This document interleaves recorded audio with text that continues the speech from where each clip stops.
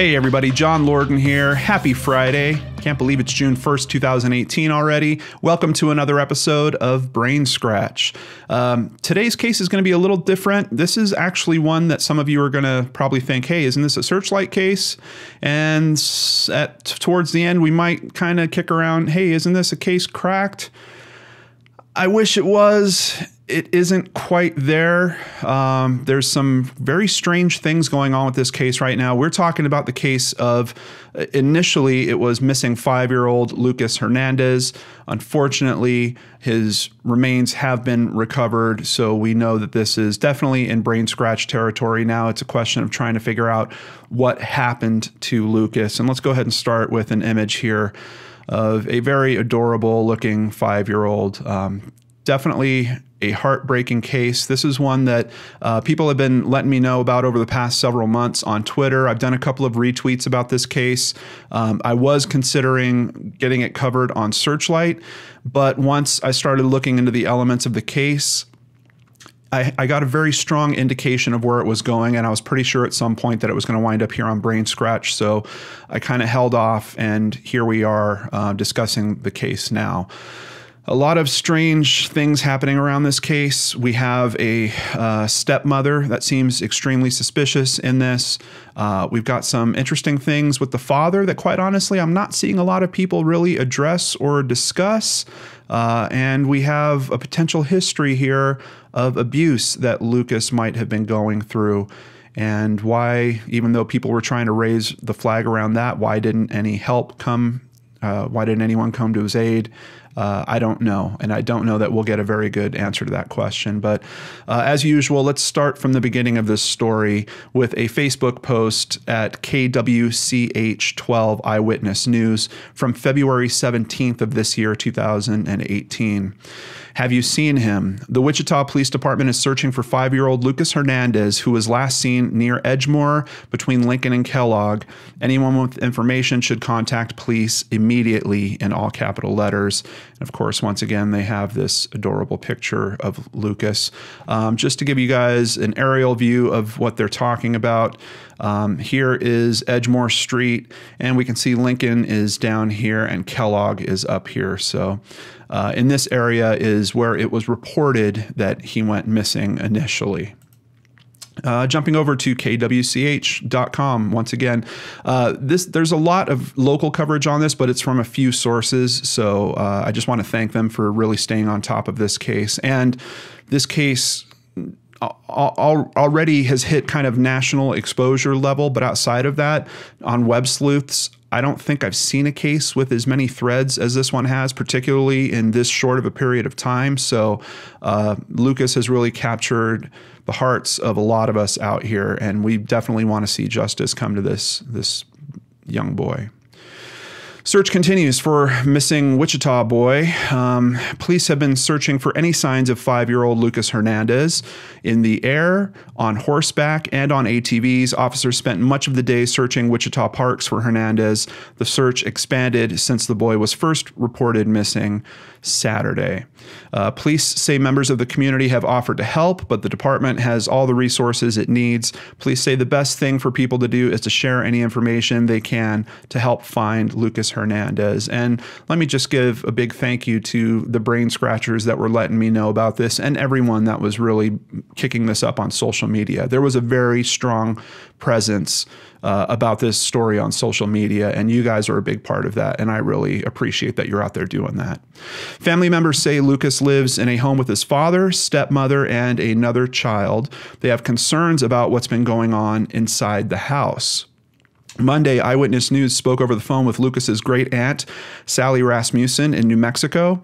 She says she and other family members think Lucas was being abused. She says Lucas told his great-grandmother he was being hit and kicked. That's when Rasmussen says she reported the potential abuse to the Department for Children and Families in Kansas. She says she made this report last spring. and she has not seen Lucas since then. I have not been able to find any information on any follow-up that happened here, at least that's been publicized. So if you run into that type of information, please add it in the comments below so we can all check it out. I'd like to think that there was at least some type of caseworker assigned, or maybe someone at least stopped by to kind of check out the house and talk to the family a little bit. But unfortunately, we just don't have those details here. Kristen Edson says her cousin, Lucas Hernandez's stepmom and father, anxiously wait news of the 5-year-old. I think they mean await for news of the 5-year-old. Very distraught, very upset, devastated. I mean, can you imagine? They're just very distraught and worried about his safety. It's cold out. We don't know where he's at, said Kristen. And keep in mind, this is going on in February at this time in Kansas. And from what I could see on Web Sleuths, people were talking about it getting pretty close to between 30 and 40 degrees. So when you consider that there's a little boy out there, a 5-year-old, no shoes, no jacket, that's a pretty serious situation. Another quote from Kristen. All I know is that they took a nap around 3-ish, and she woke up with the baby around 6 to check on Lucas to see if he was in his room. She searched, the back door was open, and she called 911. They're talking about the stepmother in this case, and I guess that they have a younger baby around 1 year old. That's also part of this, so that's the baby that we're hearing about in this quote. He does have a speech impediment, so it's kind of hard to understand what he's saying when he talks sometimes. He's very shy if he doesn't know you. If he does know you, he's willing to come out and to talk to you. From other information I've reviewed, it seems like he has a cleft palate, and his family's saying that, yeah, it's kind of difficult to understand him, but if you really listen, you can pretty easily determine what he's saying. He has never wandered off like this before, ever. So, I mean, it just worries me that maybe somebody got him to open the door for them and possibly took him. Wichita Police say the FBI is assisting in the investigation of the disappearance of 5-year-old Lucas Hernandez. Officers and canine units have diligently checked the home and neighborhood with no luck of locating Lucas at this time, says Officer Charlie Davidson. So already on the outset, very worrying case. No one wants to hear that your 5-year-old is missing when you wake up. But of course, are we getting the straight story on all that? Let's continue. So February 21st, only a matter of days after Lucas disappears, the stepmother of missing 5-year-old Kansas boy Lucas Hernandez was arrested on Wednesday afternoon on child endangerment charges. Her name is Emily Glass, and this article doesn't go into it too much, but essentially, I think when they were questioning her about Lucas's disappearance, she gave them some information about what she had done the day before, and that included her smoking some marijuana and then taking the 1-year-old for a drive to Olive Garden to have dinner together while she was high. So that is where the child endangerment charges come from. It's another interesting question to think, where was Lucas during all that? Did they just leave a 5-year-old at home alone? Certainly adds to the mystery once we continue into this story in terms of trying to understand everything. February 28th, while sitting in jail on a child endangerment charge, she opened to a local Wichita reporter about Lucas's disappearance publicly for the first time. Glass previously told police she took a shower and then a nap at around 3 p.m. on the day in question. She said when she woke up, the back door of the family home in Wichita was open and Lucas was nowhere in sight. When asked if she hurt Lucas in any way, she denied it and said she would never harm him and has no idea where he is. And here we have a quote from her. "I did not. I would never hurt my son. He's like a son, you know. I may not have given birth to him, but he's my baby boy. I take care of him every day, you know." March 7th, the founder of Texas EquiSearch said that the search for Lucas is eerily similar to the search his team carried out in 2008 while searching for Kaylee Anthony. Quote, "This feels way too familiar, and unfortunately, I think there's one person who knows, and they just aren't saying anything." So everyone's working as hard as they can, Texas EquiSearch founder Tim Miller told KWCH 12. After we went to Kaylee's funeral, I said, I never want to do one of these cases again. And right now, it appears as though we are here. So you could see very early on, we're talking within a matter of a few weeks, professionals are starting to chime up here and say, look, we think something is really wrong here. And it seems like that something might have happened in the home. I'll tell you guys, since I've started doing this show and Searchlight in particular and looking into cases like this, whenever I hear the situation of a very young person disappearing from their home, my flags just go up right away, because I've looked into too many of these cases where it turns out to be that the initial story we're told isn't true and that some family member is responsible for that person disappearing or being harmed in some way. It's not always, obviously it's not a 100% thing. And I don't even know if you could see it reflected in the stories that I actually cover. You guys probably realize there's a lot more than I look into than actually makes it here on the channel. It's just a trend that I'm seeing in particular with these stories. We do have different instances. I remember a case last year where a young boy wandered off and wound up in a pond that froze over, unfortunately. So there are exceptions to it, but for a lot of the cases that I look at, when we hear this kind of, I don't know, we just woke up and the kid was missing and the back door was open, my warning flags just raise right at that point. So we get to March 16th and some interesting information comes out. The father of Lucas Hernandez plans to hire a private investigator. And not only that, who's he planning on hiring? Well, he sets up an online fund to raise money in order to hire client investigations. Now, it doesn't happen, and I don't have a formal reason why. People on Web Sleuths are basically saying that Klein was looking for a certain amount of money that was a lot bigger than a private investigator that actually took the case needed to work this case.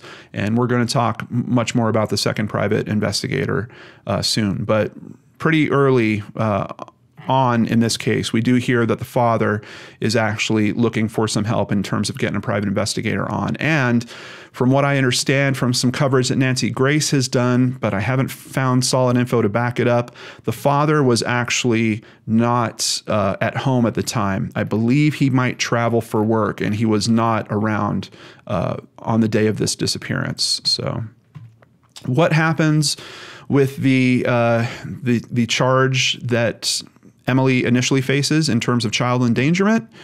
Well, we can see here at KAKE.com, Emily Glass found not guilty of child endangerment. And on this video clip, they actually showed a timeline that they were talking about. I just wanted to run it by you guys real quick. She's saying at 9 a.m., woke up, made breakfast, changed diapers, dressed, cleaned, made lunch, and I think hang out. Sometime approximately 3 to 3:30, smoked cannabis, got Mia and self ready. I believe Mia is the baby. And then approximately 4:30 to 5, traveled to Olive Garden. And they're saying from 4:53 to 5:43, phone pings, which I believe they're saying is showing that she was actually at the Olive Garden location at that time. So this, I think, was the main crux of the case, I guess you could say, in terms of the child endangerment. However, it obviously was not enough. Let's see if we can get some more details as to why. The stepmother of a 5-year-old boy who's been missing for 3 months has been found not guilty of child endangerment in an unrelated case involving her young daughter. I just want to stop there and say that they keep saying unrelated case when they're talking about this charge and another charge that we're going to talk about soon. And yes, I understand that it might not be immediately related, but especially now that we're considering that something bad might have happened in this home, and this supposedly happened the day before this young man went missing, this little boy went missing. I don't know that we can say that these things are necessarily unrelated. The charges, yes, are obviously unrelated, but it seems to me that there is a very good chance this could actually be the day that something happened to Lucas. And is that an explanation of why only Emily and Mia are going alone to dinner on this day. Possibly. Is that a reason why Emily might have decided to smoke marijuana on that day, to maybe deal with the stress of what she could have possibly done to Lucas? I think we really have to consider that. But obviously, from a legal perspective and formally, this is an unrelated case. Glass has been jailed on a $50,000 bond for one count of child endangerment. She lost custody of her 1-year-old daughter in April. The girl remains in the care of the state. Now, I haven't seen any updates on that. I don't know if that is still the case. I'd like to hope so, particularly with where we're going to wind up in this episode. But this was an article just from a few weeks ago. So as of when this article was posted, Mia apparently is in the care of the state. Glass remains a person of interest in the Lucas Hernandez case.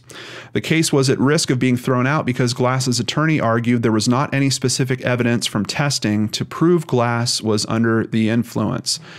I don't understand how this happened. I'm pretty sure that, if they would have done some type of hair follicle test or blood test or something along those lines, that they could have detected it.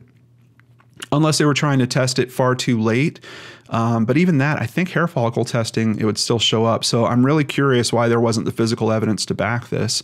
Another interesting point here, the defense also argues that neither marijuana nor paraphernalia were found at Glass's house, and there were no tangible injuries to the child. Ultimately, the judge decided it was her own admission to smoking pot that kept the case from being thrown out initially. So really interesting to me. And once again, if we're trying to wrap this up in the context of possibly she had done something really bad that day, does it make sense that she would have gotten rid of her marijuana and her paraphernalia? I've seen some reports saying that she would smoke in the garage. Why would she have removed that stuff unless she was possibly anticipating that police were going to be going through her house when she eventually called in the fact that Lucas was missing?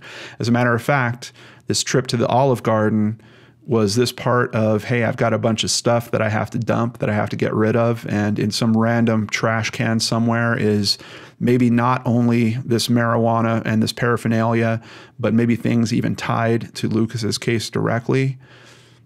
Really has me scratching my brain on that.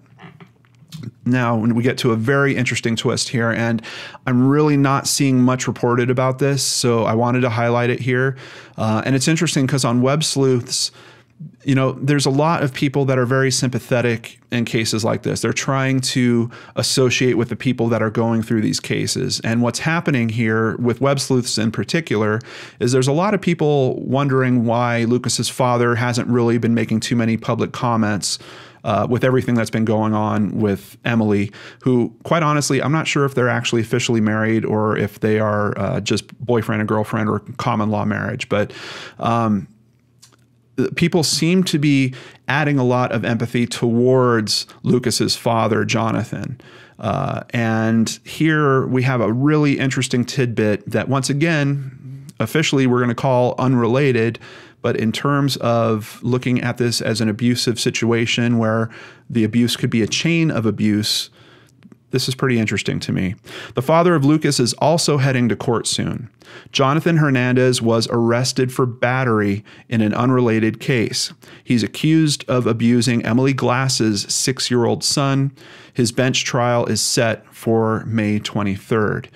So apparently Emily has children from a previous relationship. I believe that they primarily stay with their father, but obviously at some point they must have been visiting and something bad happened between Lucas's father and Emily's 6-year-old son.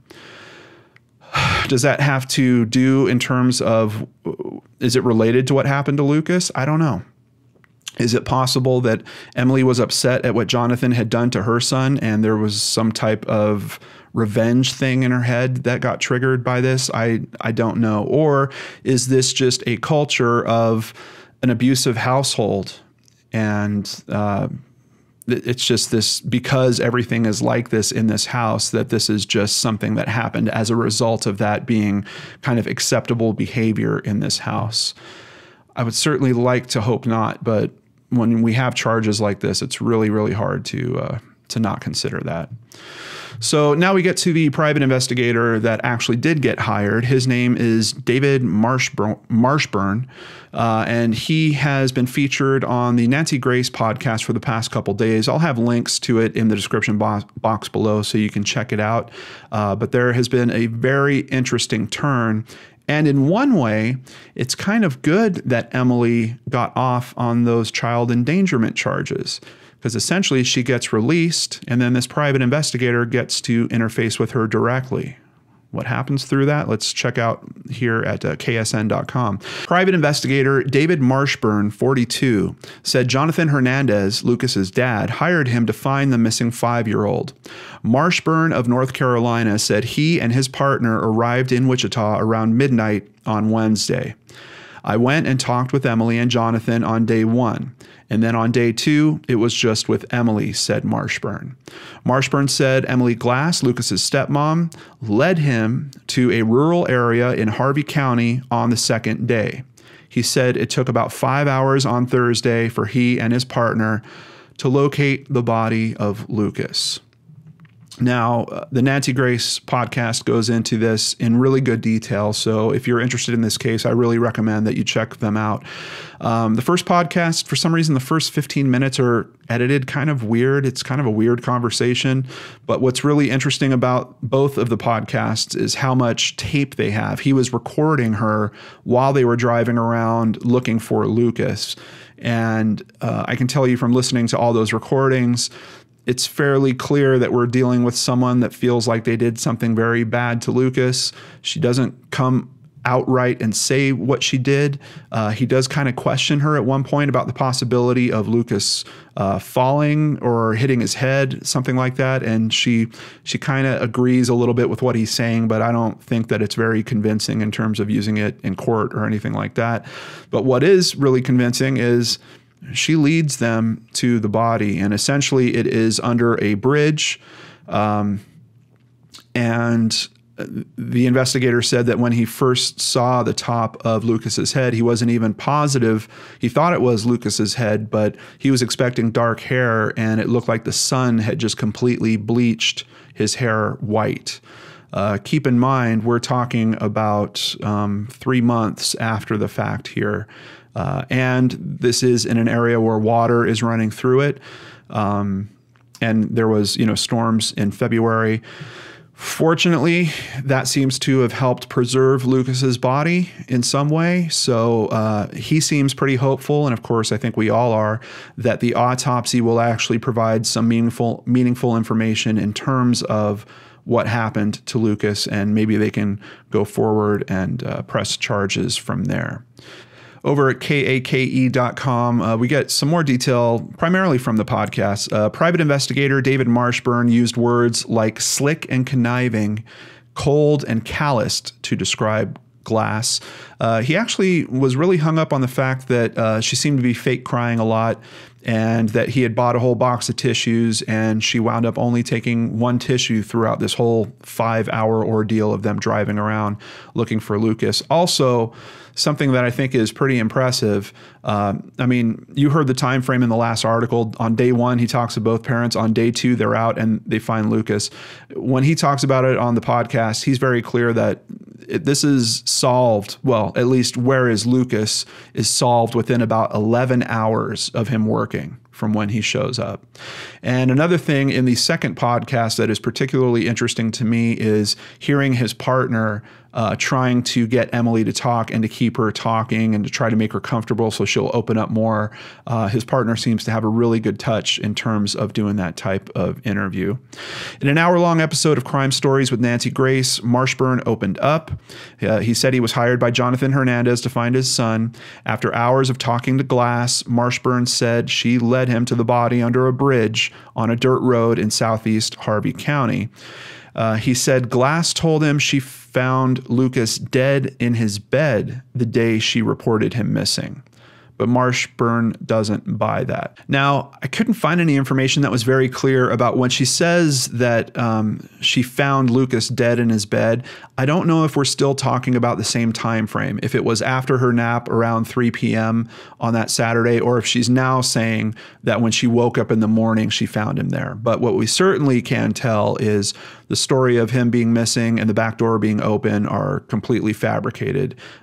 She's basically admitting that she found him dead and that she took his body to this location. And we could support that she took his body to this location because she was able to take the private investigator back there several months later. Here's a quote from Marshburn. "I think she resented Lucas because she couldn't have any boys of her own," Marshburn told Nancy. Now, from what I understand, she actually does have boys from that previous relationship. I don't know if he's talking about the fact that she doesn't have full custody of them. So I'm a little confused about that statement in general. But the biggest bombshell came at the end of the podcast. A recording Marshburn says he took of Glass. And let's just play it so you guys can hear it right from her own mouth. A recording Marshburn says he took of Glass. I did Lucas so wrong. I did him wrong. I did Lucas so wrong. I did him so wrong. Once again, not quite confession level, but just based on the small clips that we got on the Nancy Grace podcast, I'm sure that this tape in total, if presented as evidence, will be pretty convincing to anyone reviewing this case that she's certainly up for charges in terms of probably impeding the investigation, moving or tampering with a body, which is likely a charge in that state as well. Trying to prove that she's responsible for what happened to him, I think is still a little bit in the air because we don't really, at least from the stuff that I've heard, we don't really have a straight up confession that she actually harmed him initially. So we might still be learning some things about that in the coming days, actually. So this all went down just last Thursday, May 24th. What happened immediately after? This is literally posted the next day at ksn.com. The Sedgwick County Coroner's Office has identified the body of an unknown child discovered Thursday evening in Harvey County as 5-year-old Lucas Hernandez. The boy's identity was confirmed through an autopsy and dental records. Lucas's stepmother, 27-year-old Emily Glass, has been arrested and booked into Sedgwick County Jail for felony obstruction of justice. Obviously, I think that's a pretty easy charge to get her on. They know that she hid his body. Now, what happens after this is where things kind of hit BrainScratch territory. I really can't explain what's going on with this case after we get to that point, because I think just based on the tape, it would be fairly easy for them to get her convicted on obstructing justice. Unless they're having some issue with that tape and thinking it's not going to be admissible, I don't know why they can't make that charge stick and keep her in jail. But for some reason, they let her out. Over at KAKE.com, we see on May 30th, 2018, no charges yet in death of Lucas Hernandez, Emily Glass released. Sedgwick County District Attorney Mark Bennett released a statement, quote, "No charges are being filed today, while investigators continue to follow up on newly developed leads and await the results of forensic examinations," he said. Lucas's biological mother released a statement following Emily's release. "Everyone, take a deep breath, step back and chill. There's a reason for this because of what's to come. Lucas will get his justice." Just so you guys know, his biological mother actually lives in a different state. Bennett also said the autopsy report will not be final until toxicology results are complete. As of when I'm filming this, nothing has been released in terms of the autopsy information. I'll be interested to see if they do conclude that there was some type of concussion or hit to his head of some type, because that seems to be the only thing that comes out in the tape of the investigator talking to her while they're driving around. Or who knows, we might hear something completely different. So I'm kind of baffled at this point why she's been released. I mean, if we look at the history of her in particular, the last time she was released, it actually turned out to be a really strong thing for Lucas's case. Are we going to see the same thing here? Are they thinking that she's going to do something where, I don't know, are they following her? I can't imagine what the benefit would be in releasing her at this point. So obviously we have a lot of people that are really concerned about this. I don't know how this happens. In the court of public opinion, this woman is pretty much already convicted. Admittedly, the real courtroom is going to be a much different situation, but there are no theories that I'm seeing out here about any other potential thing that has happened.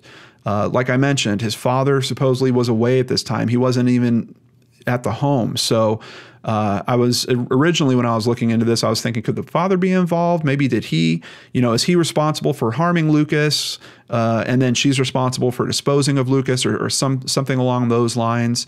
One interesting thing that did come up in the tape of the investigator talking to her is at one point he asks her if she has discussed any of this with her husband, Jonathan, or her boyfriend. I'm still not sure. And the way she answers it, she says, if I recall correctly, I think she says not really, which is kind of a weird answer for that question. If someone asked me, did I talk to my spouse about something and I didn't, I would certainly just come straight out and say no. Now, if I might have talked to them about it, but I didn't want you to know that, I might say not really. So I was just kind of thrown when I was listening back to that. Is it possible that he has some more information in this case? Maybe, but why would he have hired the private investigator that cracked this thing wide open within a matter of hours then? Well, there might be some information about that too, also from the Nancy Grace information. The grandmother particularly was a factor in Jonathan hiring this private investigator. I believe the private investigator actually contacted the grandmother and said, hey, look, I know you're trying to raise these funds to hire Klein. We could do it for a lot cheaper. I've got a great track record. If Jonathan wants this solved, get him to get in contact with me because I know that I could do it.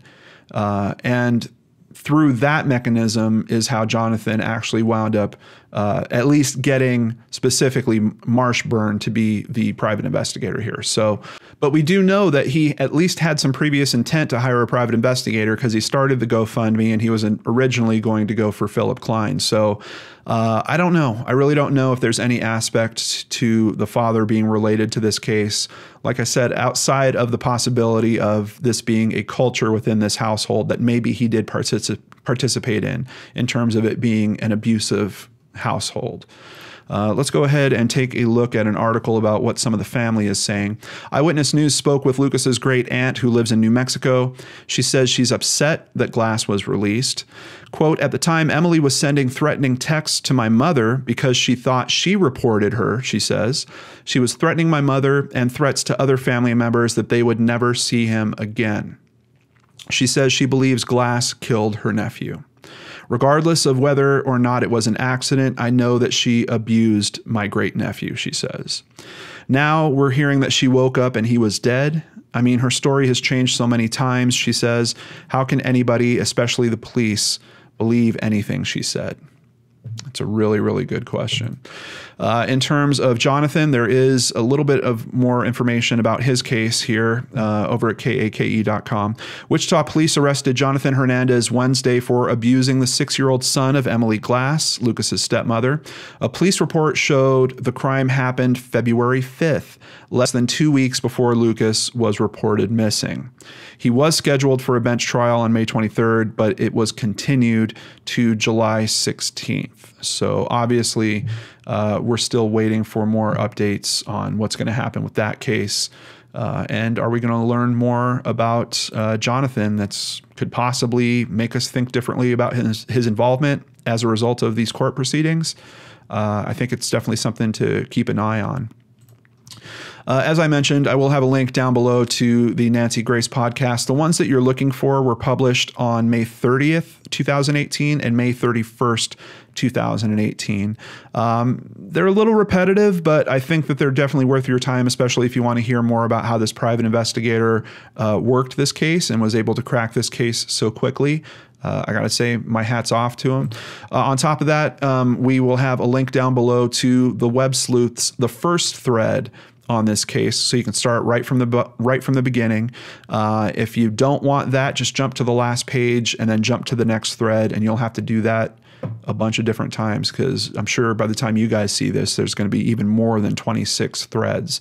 I don't think I've seen a case on Web Sleuths that has hit this many different thread pages. It's really heartbreaking in one way, because we're talking about a 5-year-old whose life was unfortunately taken from him. But in another way, it's probably the light side, or the one beacon of light that I can see in this story, is that there are so many people that care about him. There are so many people that were trying to find him when he was missing. And there are people now that are eager for there to be justice in this case in his name.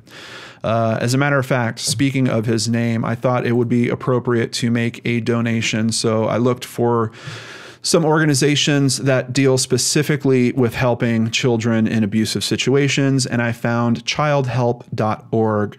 I did take a look at them on Charity Navigator. They do have a pretty strong rating there as well, and they do have an area where you can make a donation and actually do it in honor or memory of someone. Just as soon as I'm done filming this, I'm going to do a donation in honor and memory of Lucas Hernandez. And there's another interesting thing about childhelp.org. You can actually direct your donation. So if you want to make it a local donation where you're affecting a particular chapter, you can do that. Or if you want it to be national, which is actually a feature I was looking for. I really wanted to try to help on a national level. So we'll be doing it for national here. But so that's where we're at with this case. The questions that we're left with now are obviously what happened to Lucas. The autopsy information is going to be really interesting when that comes out. I don't know. Honestly, I think it could happen as quick as when you guys are seeing this. It might even be released today. So you might want to jump on Google and do a search on Lucas Hernandez and hit the news tab if you want to see if there's any new information on that. Outside of that, once we get the autopsy information, I think we can kind of determine, hopefully, what happened. Are we looking at something that happened to him in the home, outside of the home? Hopefully it'll give us some information to lead us in that direction. If it is inside the home, then I think we're really looking at this stepmother in a whole different way. Outside of that, is there any potential involvement on the father's part? I'm telling you guys, from what I'm hearing, there isn't, but I can't find a lot of really solid information about where the father was during this time frame. So I'm going to leave that as a little bit of an open-ended question, of course. And then I still have the concerns just about the culture of what's going on in this house. If we've got, a 5-year-old that has died in this house and his body was hidden, and we have charges against the father for attacking a 6-year-old, seems to me that something really bad could be happening in this house. And we have family members that are trying to flag authorities on this. I just really don't have a good feeling about this. And that's part of the reason why I wanted to make a donation to childhelp.org also. So I hope you'll consider doing the same. I'll have a link to childhelp.org in the description box below. This is where I turn it over to you, Brain Scratchers. Please let me know your thoughts. Of course, as always, I ask we please remain respectful in the comments. It's about discussing the cases. We can always have different points of view, but let's please try to avoid any name calling and just blatantly arguing with other people just to be contrarian or something like that. It's helpful when the comment threads are really focused on the actual topic, and most of the time you guys do an awesome job with that. So I just want to keep encouraging you to do that as we go forward, because I much prefer that our comment thread look like something that's on Web Sleuths as opposed to something that's on a private Facebook group. So that's just where I'm at with it. Thank you so much for joining me today, everyone. Thank you for caring about these cases like I do. I hope you have a wonderful weekend, and I'll see you back here on Monday. Speaking of which, we've got a special guest on Johnny Vlogs on Monday, Danielle Hallen, coming back to the channel. We're going to talk a little bit more about the Noah Davis case, just kind of get our two brains together since we were kind of working in silos on our different halves, and just see what conclusions we come to. So you don't want to miss that. That'll be on Monday on Johnny Vlogs. Take care, everyone. I'll see you there.